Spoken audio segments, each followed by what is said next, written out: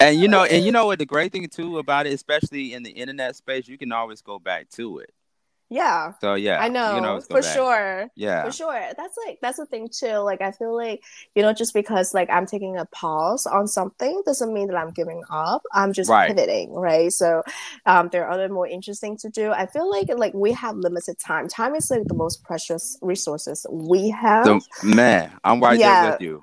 yeah, so Expensive. spend time doing things that you love, spend Yeah. time with the people you love, Right. right? That's like the most important things, because in 20 years you will regret more about things you didn't do than the things you did do, That's right? true. That's it. Right, Yeah. so I would not regret like taking a pause on YouTube, because I did it. Like I did it, I tried it, I loved it.